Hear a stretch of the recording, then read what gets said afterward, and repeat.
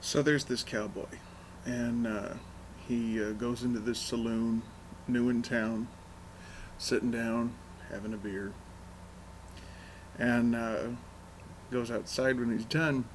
Well, the locals in town, they like to screw with the new guys, see, and his horse is gone. He goes back inside, takes his gun out at one side, throws it up in the air, catches it with the other hand, and clean shot right through the ceiling.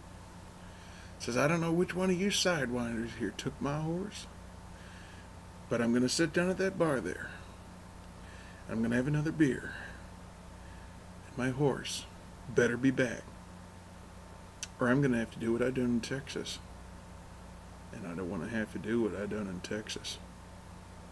So he goes over, he sits down, he's having his beer, doesn't turn around. Here's all this movement behind him, but he doesn't turn around. Gets up, goes outside, there's his horse. So he saddles up. Bartender comes outside, says, just out of curiosity there, Pilgrim, what'd you do in Texas? Well,